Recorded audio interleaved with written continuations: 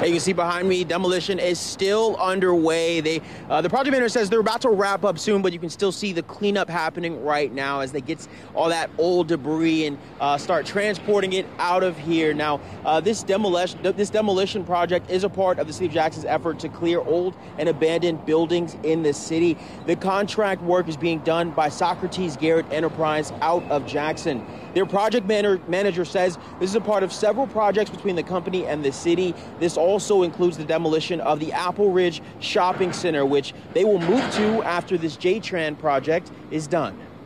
The Apple Ridge has been sitting there 2 decades at the corner of McDowell and McFadden Road and the church across the street.